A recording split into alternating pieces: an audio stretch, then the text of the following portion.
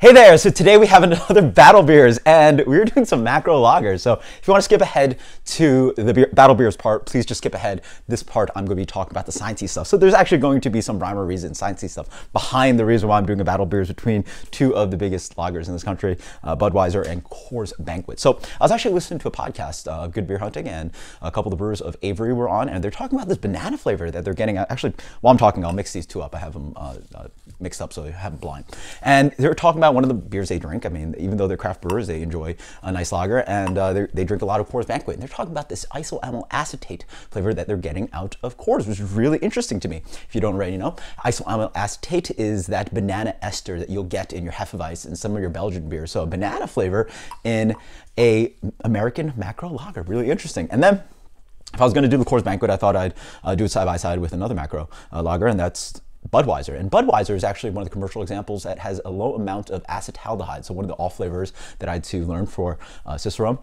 And acetaldehyde is an intermediary with the production of alcohol. And it's also an intermediary in the breaking down of alcohol. So in the brewing process, it's part of the process to get alcohol. And then your body breaks down alcohol. And one of those intermediaries is acetaldehyde. So when you actually smell someone's breath and they smell boozy, and you smell boozy sometimes, you're not really smelling alcohol actually. It's acetaldehyde. It's your body trying to break down alcohol, and one of those compounds is acetaldehyde, and that's the breath of booze that we sort of smell. So you get a little bit of light green apple kind of thing from acetaldehyde, and we get a little bit of banana kind of flavor from isoamyl acetate. So we'll see.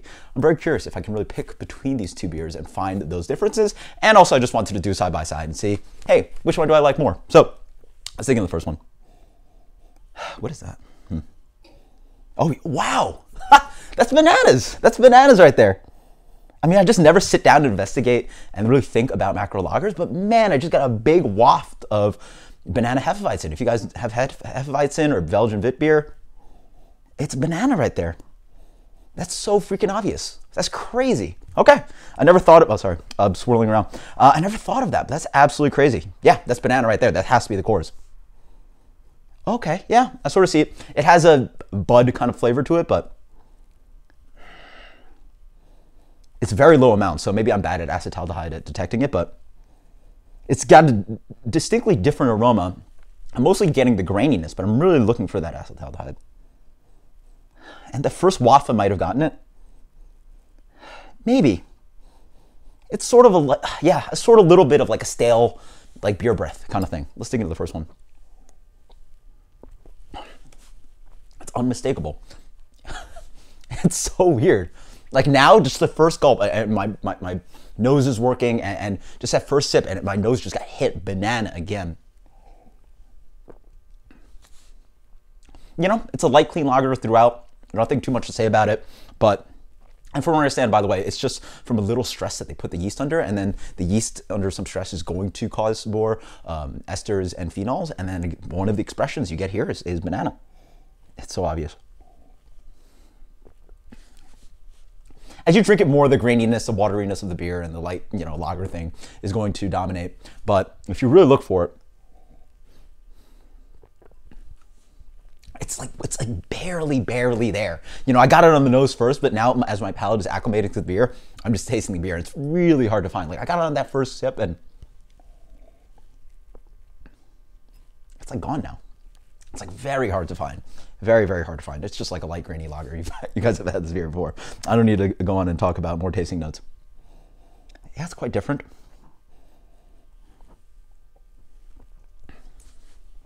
Huh. This one's got a sweet thing up front.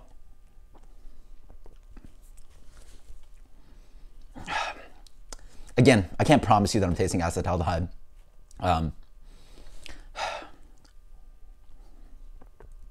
Yeah, I guess just an off flavor that I'm not great at, and there's a low amount of it in Budweiser, so my, you know, my palate might not even have the threshold able to detect it in this beer.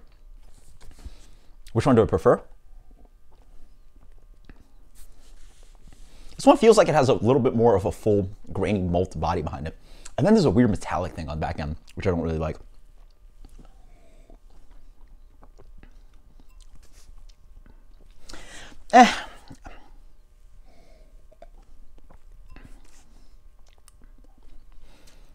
They're both like very similar.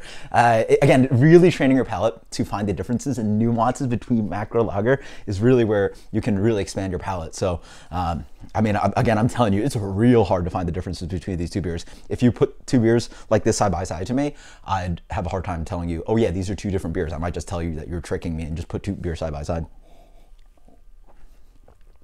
The same beer side by side. I don't know, this is a weird metallic thing. Maybe it's a acetaldehyde coming through. This one is a little bit more, it's slightly more, I guess, watery in my sense.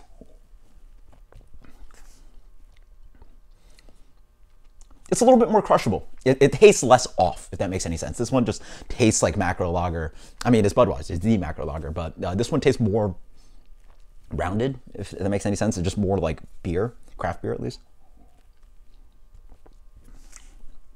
Yeah, I don't know what that is. It's a weird grainy thing, a little bit metallic. I don't know.